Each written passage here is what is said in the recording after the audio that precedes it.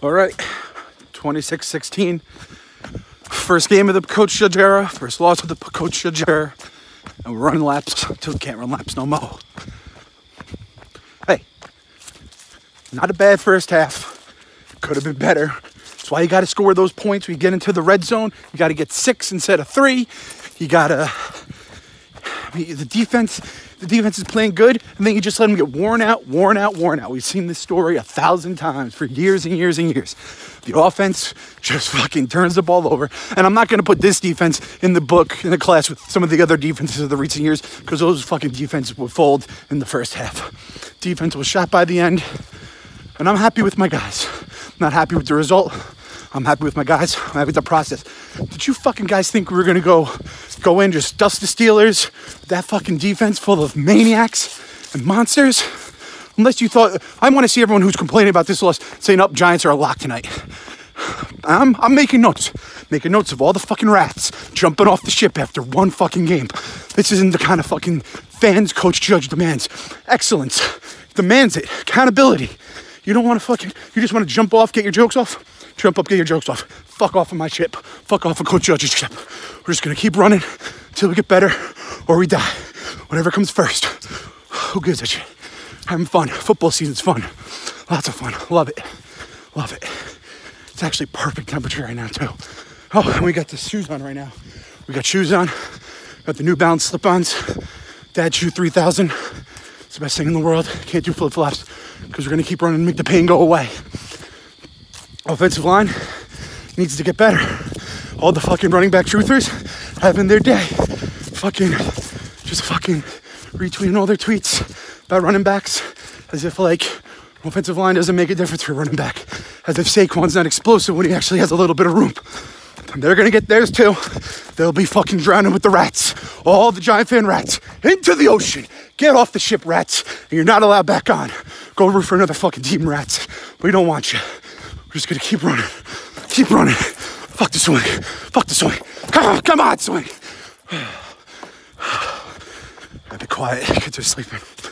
Anyway, it's all right. What else? Danny, I've already talked about in the other laps. Picking the end zone, picking your own zone in like the 20 or 30. Not good. Listen, not everyone could be playing the Pittsburgh fucking Steelers and that defense that had that team, 9-7 last year with a bunch of fucking zombies at quarterback. We're all right. We're all right.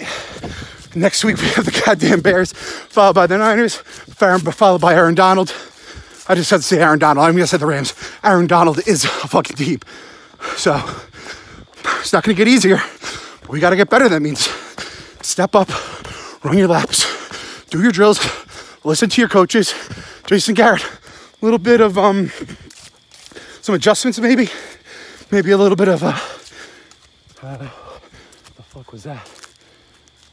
Maybe a little bit of urgency at the end there. 2-possession game, 3 minutes left. Maybe score, get the 2, and then have the 2-minute warning instead. Just my call as a Madden player. Speaking of which, Danny Dimes, that is the epitome of my Madden game. You just dink, dunk all the way down the field, throw a pick in the end zone, and go, why the fuck am I playing this game? I'm like, why the fuck am I watching this? But you know what? New season, new regime.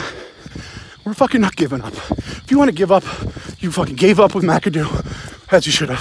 Shermer is a fucking buckethead. Joe Judge is different. Coach Judge is different. I'm telling you. Coach Judge is different. Gotta believe in something, fall for anything. And Uncle Stevie's coming, so this loss rolls off our back a little easier. I shouldn't say that.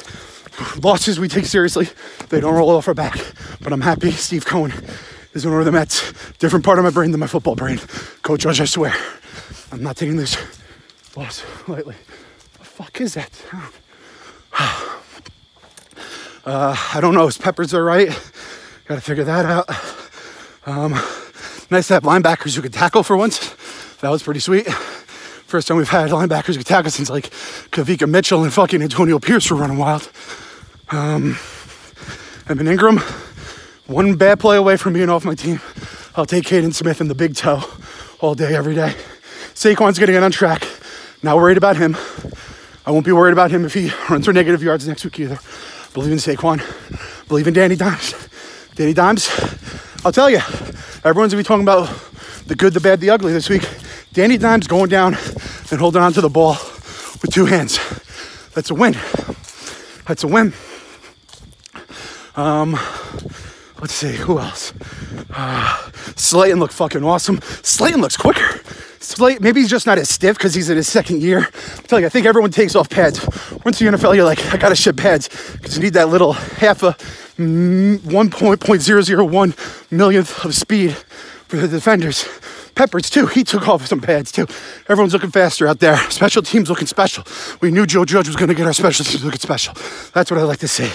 Best combination in Giants history. Manning to Burris, or, you know, whatever you want to say.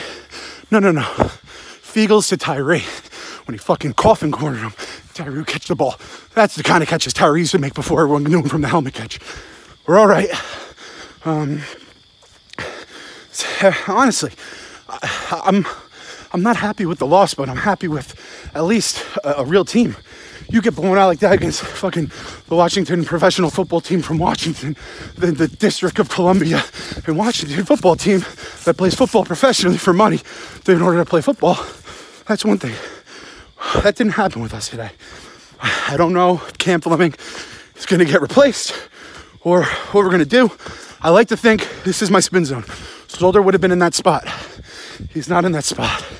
They were going to put Solder at right tackle. I'm not saying he would have done better. He fucking could have more likely done worse. But you know what? We got Parrott coming in. We got the gates of hell. The alpha male hopefully getting better as he goes along. But we need... I'm going to sound like a goddamn Cowboys fan. This is going to be the worst part about the Jason Garrett era. I'm going to start saying, like, we need more creativity and imagination with our plays. As if we had fucking the greatest offense on earth the last 5 years. Nope. We're getting better as a team. I don't know how this lap thing started, but it's going to fucking end me. Let's see. Let's go around the line up here. What else we got? They missed some extra points. We didn't miss any extra points. Juju Smith-Schuster fucking killed us all day. I like Juju. I can't believe he got that fumble. You want to talk about fumble luck? 7 guys to 1 guy. And the fucking 1 guy gets it over 7. And I can't even blame not like the Giants. They did the drill. We saw him slipping and sliding. They recovered the fumble in the first quarter. Just bounced perfectly for him. Tip your hat to the Steelers. Good team, good organization, good organization. I think I'm having a stroke. Good organization. They're kind of like our sister franchise. I know the Rooneys and the Maras. There's a marriage there, a little blood, 2 prestigious franchises. So, tip my hat. Steelers, go beat the shit out of the Eagles, the Cowboys, and the professional football team from Washington, D.C., District of Columbia, professional football team of Washington.